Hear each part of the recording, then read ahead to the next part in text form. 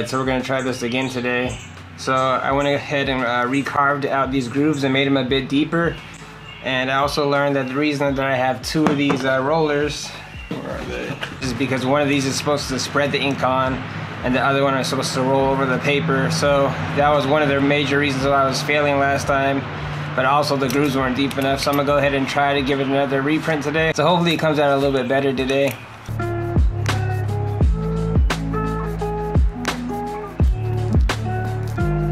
Well, it looks a little better except for right here. I'm worried about this spot.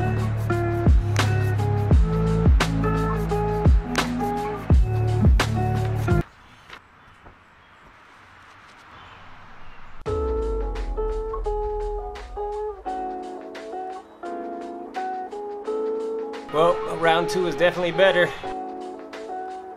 Alright, so for those of you that don't fish, this is what's called a popper. So that's actually what I carved out here. It's just a popper. So I'm just about to add the hooks on. That's pretty much all that's left for this. Okay, so if there's going to be a weak point, I'm pretty sure it's going to be this back hook. I broke off one of the screws when I was trying to put it in right here, or actually two of them. So I ended up having to hang the hook here, but it still didn't felt like these screws were bending when I was screwing them in, so I don't know, we'll see. But other than that, it's good to go. The only thing left to do is do a float test, and then I'm probably gonna take this to fish with it tomorrow. We've had a lot of rain here at night recently, pretty heavy downpour, so I'm pretty sure the creeks are gonna be blown out. So I'm just gonna test this, and maybe we'll go try out tomorrow morning or something.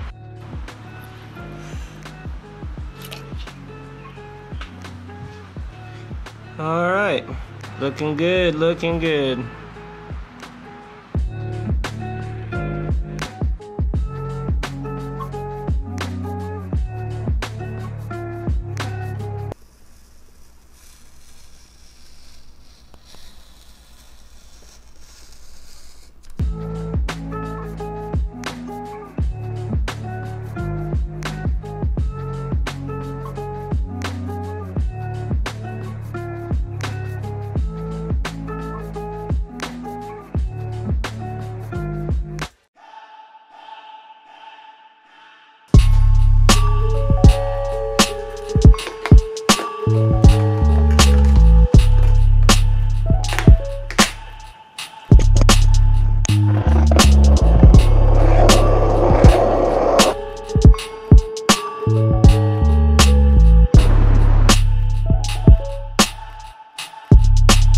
So I've been watching these birds behind me. They'll come like every 3 minutes. They'll be here and then they'll be building their nest. And after they finish up using all their materials, they'll leave for another 3 minutes and gather it and come back and keep building. It's pretty interesting to watch.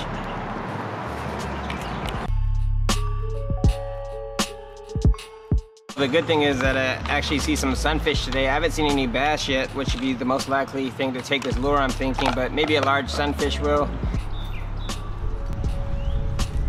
So I'm gonna start off casting next to that structure out there.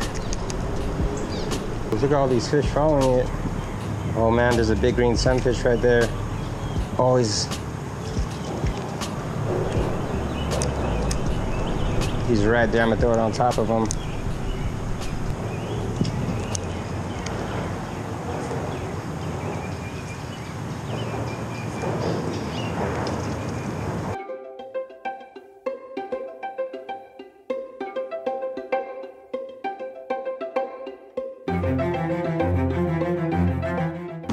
Oh, something had it. Oh my gosh. Come on, man. The fish are all on the opposite side.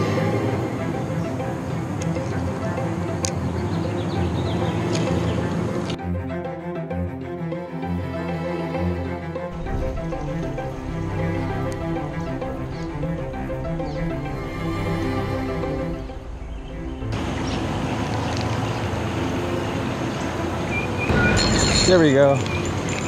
Oh, that's a good fish. Come on, stay on. Ooh, stay on. Oh, oh yes, man. Woo. 30 minutes and 19 seconds in. 30 minutes and 19 seconds in. I got one. Woo. All right, man, we're 3 of 3. 3 of 3. Anybody got anything else, let me know. What lure next?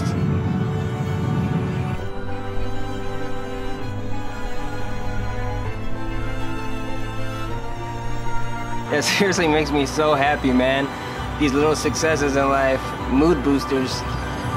But anyways, I think the issue with, I don't know what the issue was. I had so many fish go for this, but it took me so long to actually get one on. But I'm gonna tie on that little crankbait and see if I have a lot more success quick on, and then I'm gonna take off. So I'm gonna tie this on. Alright, well, I just split the lip on this little crankbait in half, like on the second or third lure. So it's gonna make things a little bit more difficult. I also gotta be careful walking through here. There's a bunch of big old snakes that will be here sometimes. Gotta be careful about that. But I mean, generally speaking, you know, they avoid you, you avoid them, and you go in peace.